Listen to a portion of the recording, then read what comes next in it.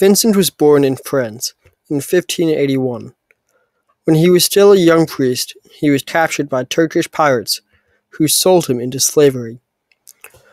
For 2 years he had to work hard for the masters who bought him. He converted his last master and was then set free.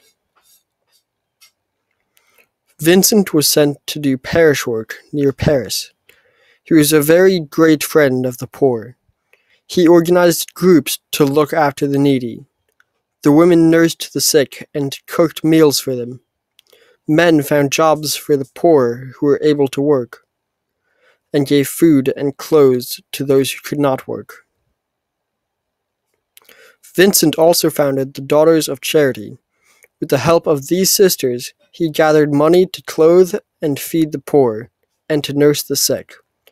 He built homes for the poor, for the sick, for the aged, and for the abandoned children. Vincent also founded the Congregation of the Mission, or Lazarists, a society of priests and missionaries. He was almost 80 years old when he died in Paris in 1660. His body was found to be incorrupt 50 years after his death. St. Vincent is called the Apostle of Organized Charity. The St. Vincent de Paul Society continues his work for the poor.